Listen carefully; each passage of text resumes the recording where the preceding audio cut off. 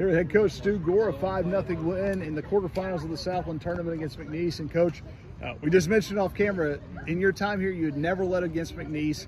How important was it to get a goal first 5-6 minutes into this game? Definitely, it's super important in these type of games where it sort of gives you a little bit of confidence and puts the other team having to have to come out and play. And McNeese did. They come at us. They tried to answer straight back.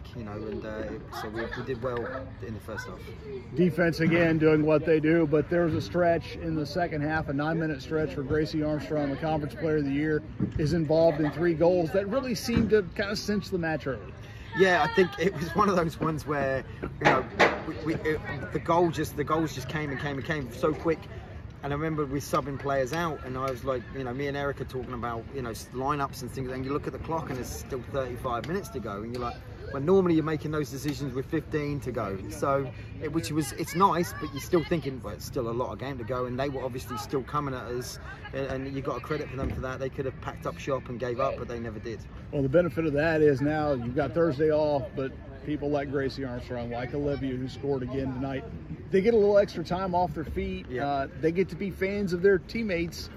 Christina Nusoto gets her first career point, setting up Gracie's sister, so a neat family moment there, but a lot of extra rest for some of your key players. Oh yeah, that's the whole point of tournament soccer is to, can you go out and put a team to bed, and then get people off their feet, but the players going in still make that massive impact and still don't play the scoreline, play the game, and try and it becomes a squad game at that point.